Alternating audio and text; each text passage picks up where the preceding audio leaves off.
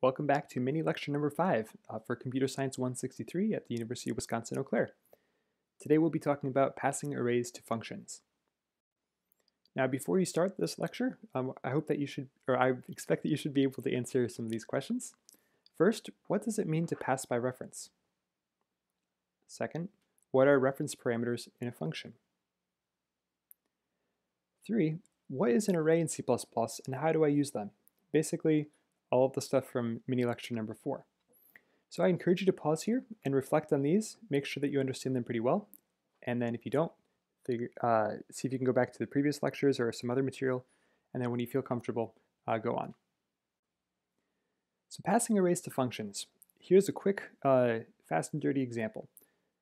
Here's how we can do it. So let's first skip down to the main method below. We declare an array of 5 integers and initialize them. Then we call a function called printArray, where we pass the array vals and the size of the array 5. So let's go up now to the printArray function. It returns void, so there's no return type. It has as a parameter vals, the int array. Notice the syntax for that. You've got square brackets here, but the square brackets don't have a size. That means that the array vals comes into this function without knowing the size of that array. So what we do then is we also pass in the size of the array as an unsigned. Why do we pass it in as an unsigned? Well, a lot of times you'll see it passed in as an int. But I like to pass them in as with type unsigned because arrays always start index counting from 0 and then count up. So you can never have a negative array element. And so just making sure that the variable is an unsigned makes that work just naturally. So then the printArray function. What it does is you just have an unsigned I. This is the counting variable for your for loop. You could also put int I or unsigned I. You could also have it inside of the for loop. So like int I equals 0. So it starts counting from 0. I will be the index element, or the index for the array.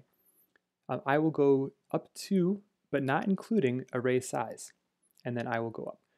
So then in the for loop, it just has a single line, so we don't need the curly braces around the for loop body.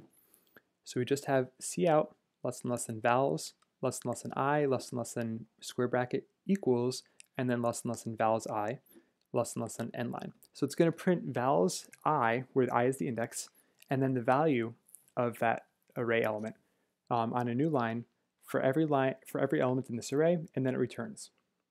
Let's see what this looks like. Here's the output. So for the first element, remember the first element has index 0. That's equal to 1. Vals 1 is equal to 2. Vals 2 is equal to 3, and so on and so on and so on. So here are some tips. The first is that arrays automatically pass by reference into functions. Again, what that means is that when I pass an array into a function, the computer is, say from the main function to my printArray function, the computer will take the location of the array in the main function, in memory that is, and it will share that location to the function that I call. So it's not going to copy all of the values in that array to this new function's memory. It's going to just pass the location, which is going to be fast. That also means that if I modify one of the values in the function, it's going to modify the value when that function is done. So I can call a function, pass it an array, fill up all of the values of that array, or fill up all the elements of the array with values, and then when I come back to my main function, it will still have those values that got changed in that function. The other tip is when you pass an array to a function, you also really should pass the length of the array. When I pass the array to the function, remember, you can't pass the size of the array with it as part of, you can't say, I'm passing an array of size 6. You have to pass the array, then you pass the size 6. The array doesn't know how long it is just by default.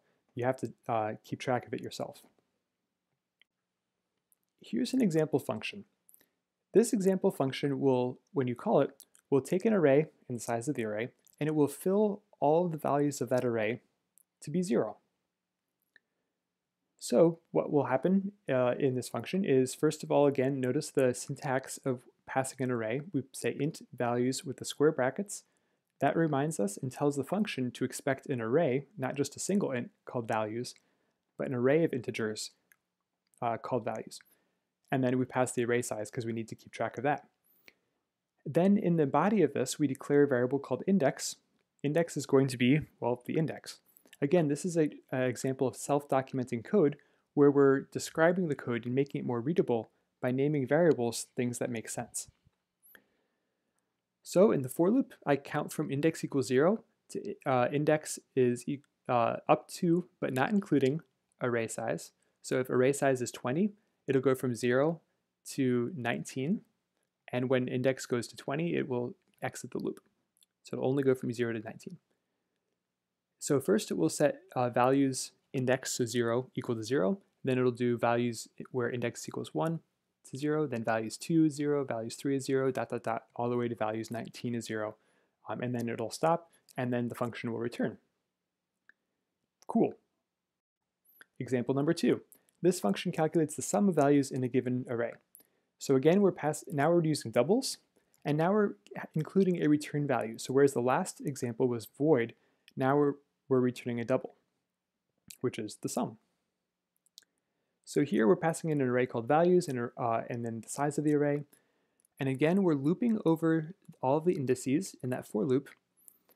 We're having a running total, a variable called total, where it starts at 0, and then every iteration through that for loop, we're adding the value of the next index in that array. So by the time we've looped over all of the values, then total should contain the total of all of the values in the array. And you can code this up and check it yourself. Maybe you could put some output statements in there. Here are some end of lesson review questions. Hopefully you've learned something. This will help you check. How can I pass an array of doubles to a function? What would the syntax be for that? Why do I need to pass the length of an array to a function? Now C++ doesn't require you to pass the length of the array, but if you don't have the length of the array, you'll either have to assume that you know the length of the array in the function, or you just won't be able to maybe use all the elements in the function. Or you'll have to pass it to another function that doesn't care about the length of the array. 3. If a function changes values in an array that was passed to a function, will the values still be changed when the function returns? So for example, if I have my main method where I declare an array, and then I call some other method called mess with array values. Then, in that mess with array values function, I change all the values of the array. Will those values be changed when I come back to the main method? Or will it still have the original array? In mini lecture number 4, I challenged you guys at the end to write some code that would first declare an array, then would initialize all of the values of that array to be equal to the array index divided by 100. And then I said, print that out, each element of the array. Now what I want you to do is I want you to take that and to create two functions to do those two operations. So the first function will initialize all the values of the array that you declared in main.